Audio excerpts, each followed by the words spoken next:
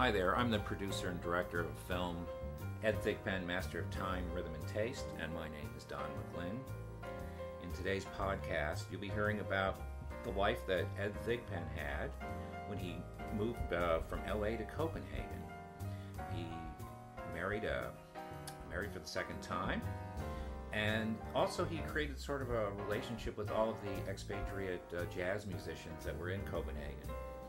One of his close friends there was Horace Parlan, who was prominently featured in this podcast. And Horace and Ed sort of talk about what it's like to play together. And Ed also kind of illustrates what the rhythm is in the song that you're going to be hearing in this podcast. It's called Blues for HP. It's a composition that Ed did for Horace Parlan.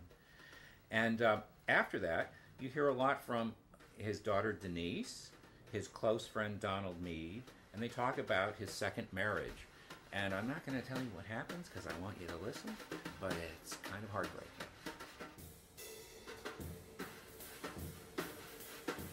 We came over here and spent a month at Tivoli, Tommy and Ella. Backstage at the Tivoli, a young lady was back there. They were wearing mini skirts at that time. I saw these pretty beautiful legs, and turned out to be Inglesa. And we started talking and hanging out, and then when the engagement was over, we started communicating with letters back and forth, and one thing led to another, and then I would come over and visit, and fell in love with the young lady. Finally, I asked her to marry me, and I took her to Los Angeles. I still had my home out there, but she kept getting homesick and wanted to come home, and it was such a cultural shock. Here she was 21 years old. I was 17 years older than her. Then we became pregnant after a year, almost a year, and she wanted to have the baby over here, and she had some sicknesses, female sicknesses, and she had a gynecologist and doctor here. So she came back to have the baby, and then the curtain went down for me on LA. Like, what am I doing? So I might as well try Denmark. I had visited Denmark in 1970, and at that point in time, there was Dexter Gordon and Ben Webster and Kenny Drew. When I got here, we had a great community of American artists. There was Benny Bailey, and there was Art Farmer, for example. All of them were here. But most of the guys who were here, I don't think they moved here because they didn't have any work, that's for sure. You know, they all were well established in their careers. I think you might call it a kind of exchange program in a way, because the Danish and other European musicians, they learned from us the history and the sources of the music, and we learned from them the European culture, and that's a good exchange, actually. And then we had other guys coming in and out of here, Johnny Griffin, the who's who of jazz were in and out of here all the time. Plus you had a lot of wonderful Danish musicians. So the atmosphere was very good, very good, very, very good. In many ways, I was playing with a more variety of people than I was in the United States, because when I was in the States, I was always working with one group which worked all the time. So consequently, I wasn't playing with a lot of different people. The true test of a good musician is to be adaptable and to be flexible and to be able to play in different contexts. He's a good example of that. Blues for HP, meaning little blues I wrote for Horace Parlan. And basically it's a simple little motif.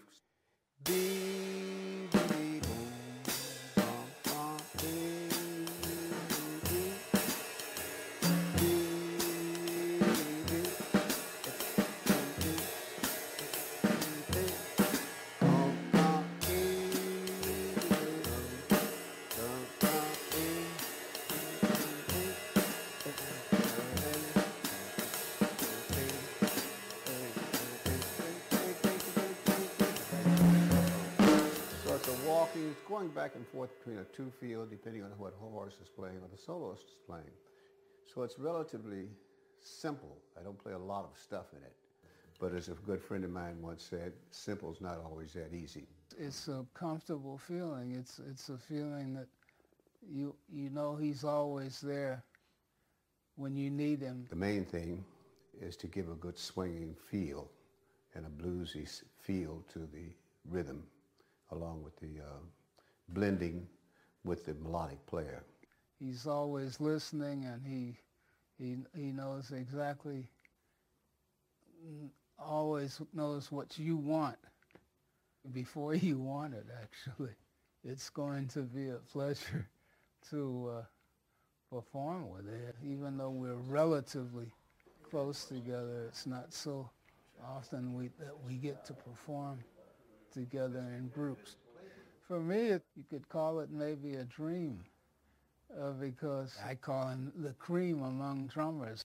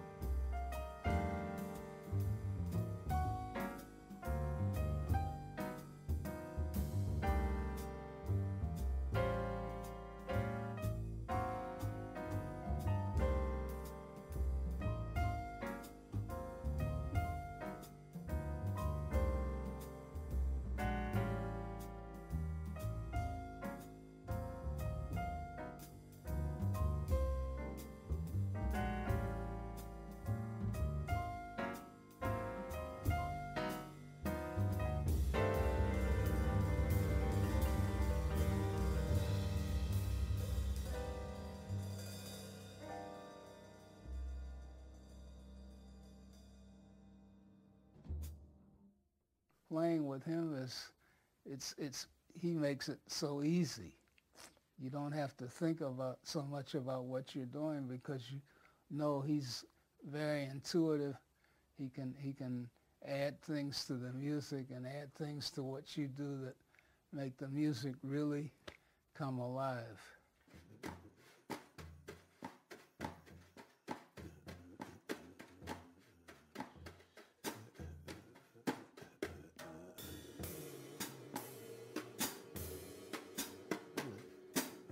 As you know, I said met this young lady, Inglisa, who became the mother, my wife and the mother of my children.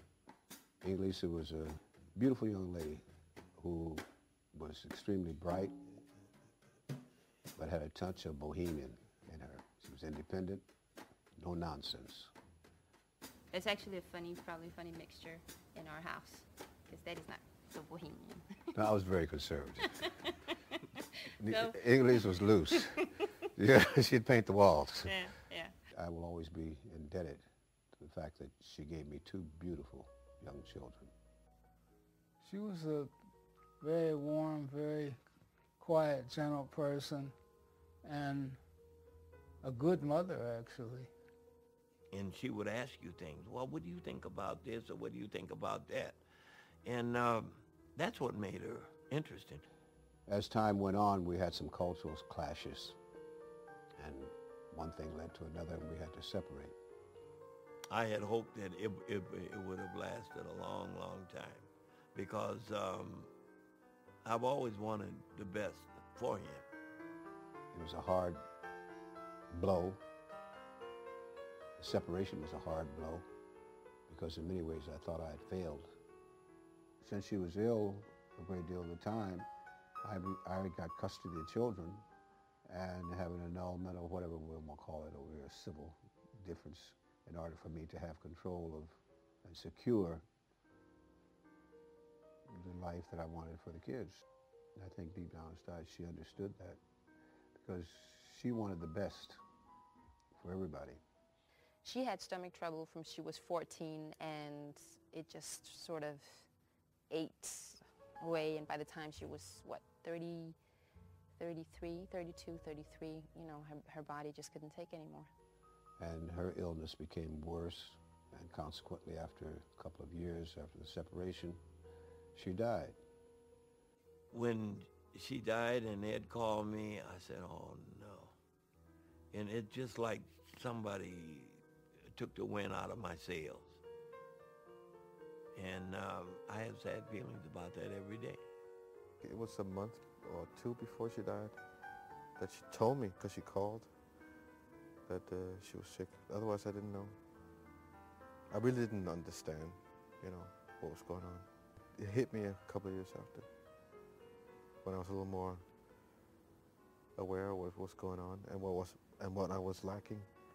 You can never get over stuff like that.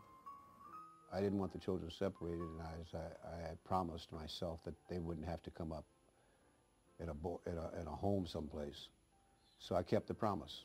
He's on the road a great deal, and to have to be a father to two children, a boy and a girl, when their mother is separated and then dies, that's a tremendous task. He just rolled up his sleeves and he knew what he had to do, not to harp on religion, but the Maker makes ways for things to happen.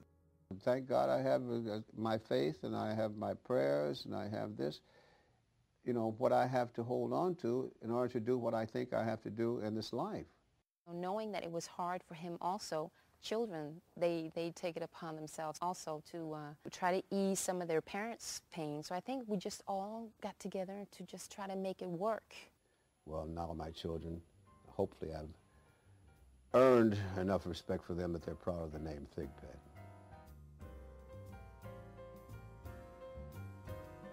Hey Bobbers, Keon here, and you just heard the 5th and penultimate episode in our series on Ed Thigpen.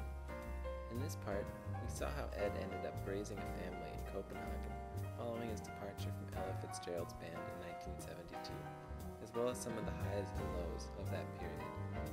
We also heard more from Horace Parlin, whose friendship was clearly very special to both men in their final years. These podcasts are culled from the documentary Ed Thigpen, Master of Time, Rhythm, and Taste, directed by Don McGlynn, edited by Frank Axelson and Christian Mulkey-Litt, with sound by Thomas Martin. BOP is produced by Don McGlynn, co-produced by Mark Canner and Franny Alfano, and edited by me, Keon Vaziri. Until next time, thanks, and take care.